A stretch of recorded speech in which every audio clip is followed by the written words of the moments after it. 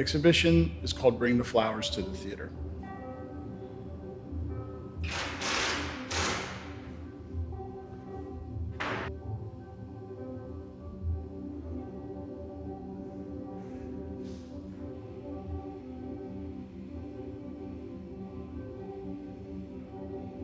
We are at Sara's Gallery on 2 East Broadway in Chinatown, New York City.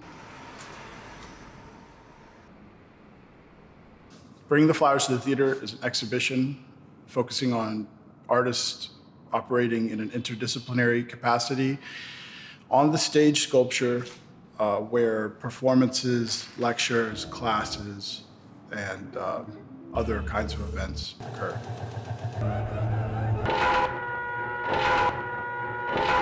It's a stage that's built, it's 20 by 40, and it has a series of billboards as well attached to it.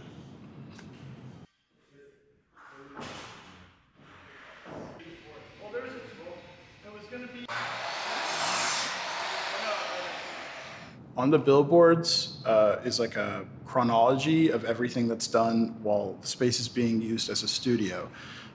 And also all of the remnants of performances or talks and lectures that occur, they're also on the billboards and throughout the stage.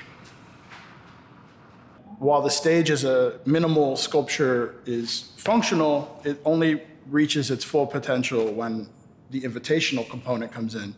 So all the people that I've asked to participate that exist in this kind of interdisciplinary, interstitial space and the kind of work they make between sound and visual work come and activate it. And once that activation happens, the piece is complete after the 5 weeks.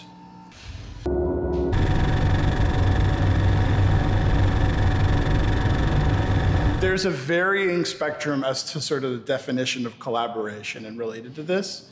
Some are really involved, and some are more just the formality of having people invited onto the stage to do their thing. I think most of it, the power.